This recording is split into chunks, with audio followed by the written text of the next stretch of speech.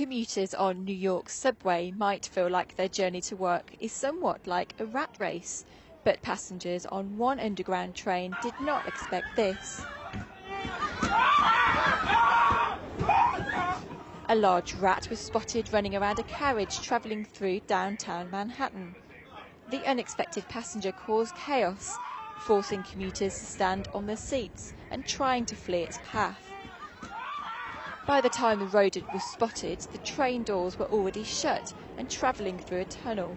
Remain alert and have a safe day. Despite pleas by the train operator to stay calm, most couldn't control their distress.